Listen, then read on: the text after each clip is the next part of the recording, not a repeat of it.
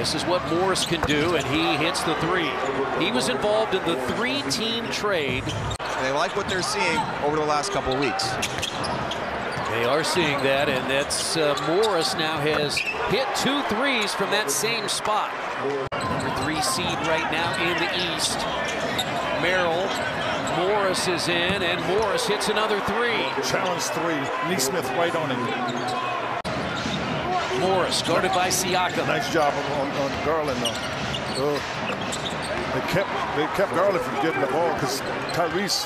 Cleveland's been really good, 37-5 with a lead going to the 4th. Morris, 3. 4 of them tonight for Marcus Morris in his debut with the Cleveland Cavaliers.